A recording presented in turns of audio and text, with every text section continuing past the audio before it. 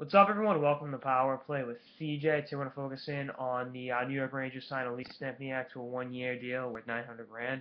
I like this deal. I mean, it literally you're gonna get, and every contract in hockey is gonna be compared to the David Bolin contract now on. That's just the reality of the situation with me because I still laugh when I see that, and that's not disrespectful to Dave Bolin. That's just how stupid the forward Panthers can be as they continue to be the epitome of ineptitude in the National Hockey League.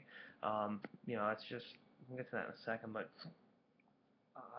for 34 points, 900 grand, that's awesome. He's going to give you one half to two-thirds of the production of Bolin for one-fifth of the price. Actually, less, probably closer to one-sixth of the price. I mean, again, is he going to be, Joe Newendike out there? No.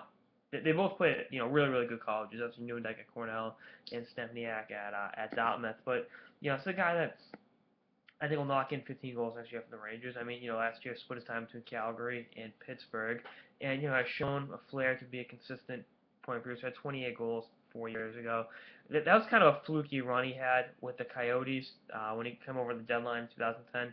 So that's kind of spews the statistics a little bit, but they'll give you between 10 and 18 goals for sure. He scored 20 that one year. He had 19 another year. He's just a good all-around hockey player, and he's not a liability in any particular facet. But I really think that he's going to help the Rangers and be good in that. I think I saw someone tweet the middle six, second, third line guy, not hurt you, not be detrimental to the salary cap situation. And where the Rangers are in with the salary cap is, you've got to be efficient in how you spend money. This is an efficient contract. You're getting good value for below market. You're getting good production for below market value. And you know what? In the business of hockey, that's what you need. If you had a whole team of Lee Stempniaks, you wouldn't do a damn thing. But having a guy like this in a role that's conducive to him being successful is definitely a good thing. So again, I'm really looking forward to seeing what he does on the Rangers. And he's always a guy I've always liked as a player. Going back to his days in St. Louis and before that, and actually after that with Toronto and then with Phoenix, and kind of bounced around a little bit with Calgary and Pittsburgh. But good all-around hockey player.